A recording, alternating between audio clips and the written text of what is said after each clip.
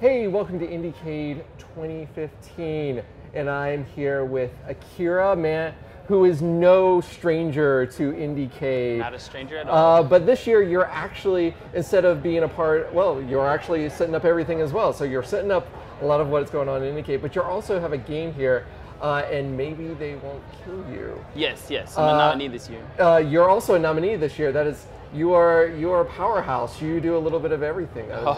You humble me. That is incredible. So let's get down to it. Tell us about the game. Oh, I'll say so. And maybe they won't kill you is an empathetic LARP experience. It puts you in the place of a poor Black American, basically. In the experience, you have a series of choices that you're confronted. You're just trying to go to your own local corner store in your own neighborhood. Right. And throughout that journey, you're profiled, and you, as the person that's participating, you yourself get to make the choice if you want to speak up about it or not. But then if you choose to speak up about it, you have to deal with the consequences of that. And what are some of the consequences? Well, they range from the way it works is you have a frustration counter, and then your frustration is taken into account. So while you as a person might be saying something rather calmly, that frustration is going to kind of like amplify the effect. So within like kind of like our worlds, when you as a player might just say, why am I being stopped, officer? In the game world, if you have a high frustration, it might be interpreted as like, why am I being stopped? You know, right? So, which is great because it's often an account of like a game that you know what you should be saying in order to win the game. Yeah. But in this time, you're having to take it into account. Like there's this force that is going to be upon you that whenever you choose something to say, that you have to also take into account that may be changed once it comes out. Definitely.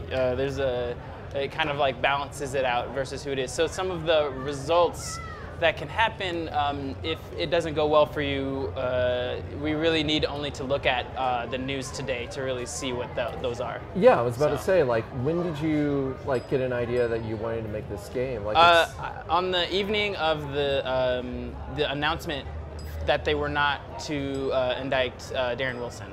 And then the Ferguson riots happened, and on my Facebook feed, I had a lot of friends that just seemed to be more outraged about the fact that there was property damage rather than the fact that people were dying. Right. And I just, it's saddening to me, but I also understand that it's because of a lack of understanding of what people were going through. That anger in that community comes from somewhere. It wasn't an excuse to wreak havoc. It was not even a perceived, but if you look at the Justice Department report, there's continued issues of discrimination or just the cops treating people very harshly or wrong in that area due to the fact that they were economically disempowered as well as their race. So I wanted to make something that would put you in the shoes of someone who has to kind of deal with that as their daily routine.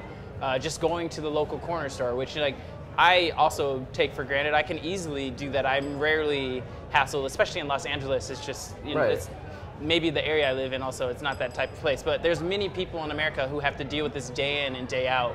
And so I wanted to make something to kind of help other people understand that it is an issue. It's not just this one kid. That one kid is that final straw that broke the camel's back.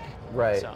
I think really part of there's the great story that you're building. I mean, that you have where it's dealing with each of these frustrations. But the fact that you have a frustration meter, a counter, something that is sort of that weighs down on you physically as a part of it. How did you come up with something like that?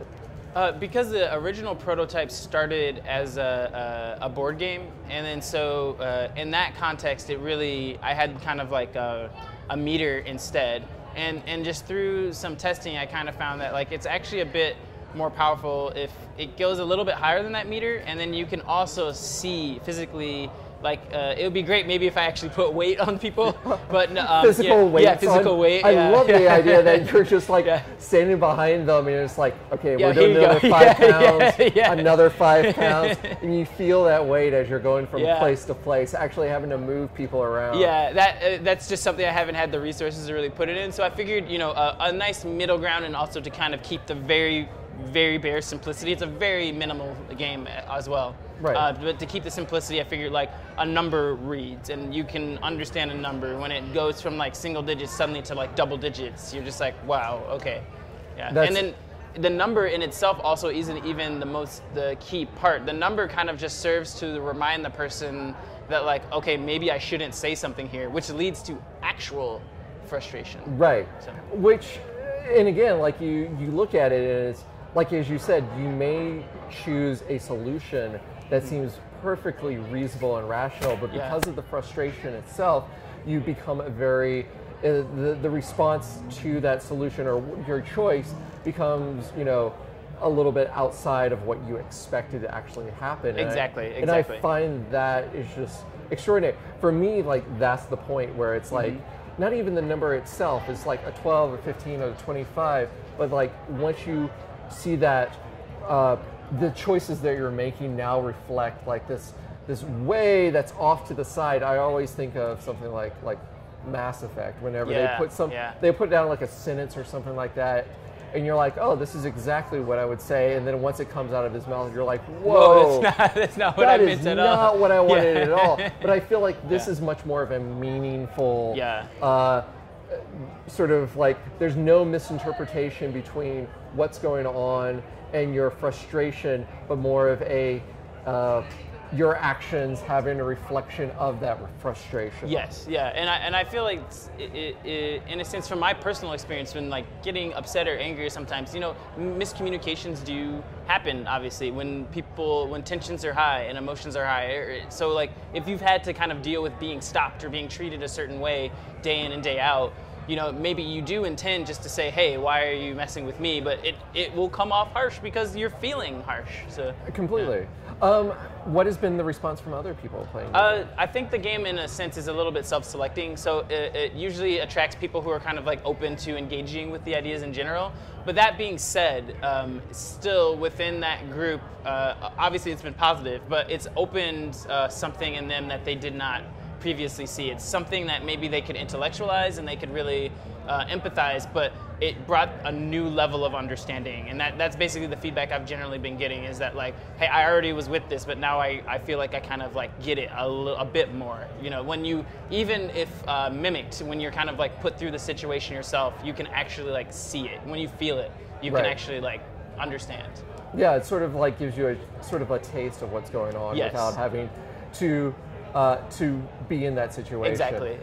Which is incredible. Hopefully, people will be able to get their hands on it when they go to the Firehouse today and tomorrow. Speaking of which, you know, like I said, like you are someone, not only just a great game designer, someone who's now a finalist for this year, which again, congratulations. Thank you. Yeah. But you're also someone who's also been a part of IndieCade itself, as like to set up a lot of these games, to help organize, to help like put together the award show, which you still do. Yeah, this year we did the party for the award show. I wasn't involved in the selection of the awards, but for the show, the party, it was Teddy Diefenbach and I were the co-chairs that arranged that.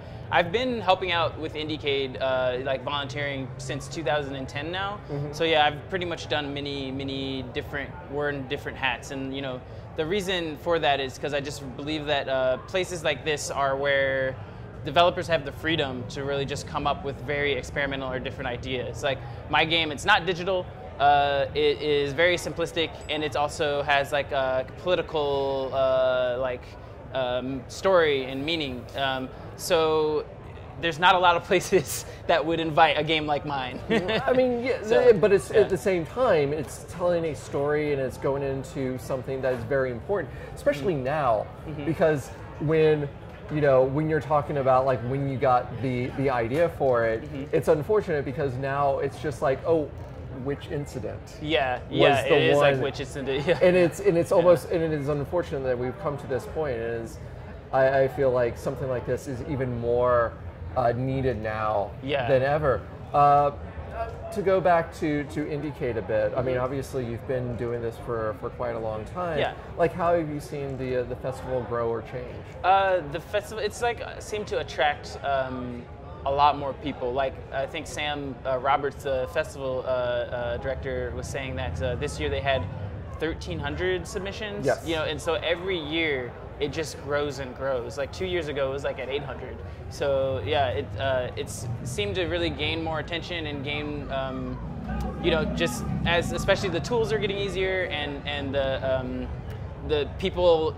Indie has kind of like, as a thing, has come to the forefront. There's always been indie developers. The game industry started as indie developers, but they've become more of talked about these days, I'd say. So I've really seen IndieCade grow, and I hope that it continues to grow just because it's that place where people can take risks. They can really push the boundaries. And you know, a lot of these people who submit games are in AAA. Some of them left AAA, but I think it's going to be kind of like this thing that feeds each other. Like all of us play the AAA games, and then hopefully AAA people play these games, and so that while some of them, like maybe a game like mine, isn't meant to be sold commercially, but maybe there's some ideas from it that can go into a large, huge budget game to kind of also move people in that way. So yeah, that's the reason why I just like hoping to grow the art form. So I hope that it continues as a mainstay, as like a part of our community. Oh, completely.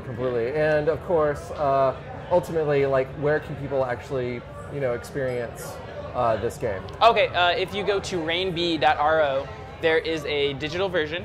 Also, if you were to hit email at the top of that page, I'm happy to send you the physical version for you to run in your local communities. I've gotten some requests from schools or youth groups and things like that, so I just send out all the materials for free just because it's about the ideas getting out there. That's beautiful. Yeah. That's absolutely, there you go. You should check out the game right now. And Akira, thank you very much for talking to us. Great.